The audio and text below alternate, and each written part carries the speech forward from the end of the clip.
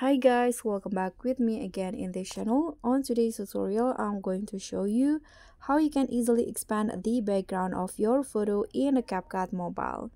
So here I have this photo with middle focus and I want to expand this photo so it will become a wide angle photo and have a better background, a bigger background.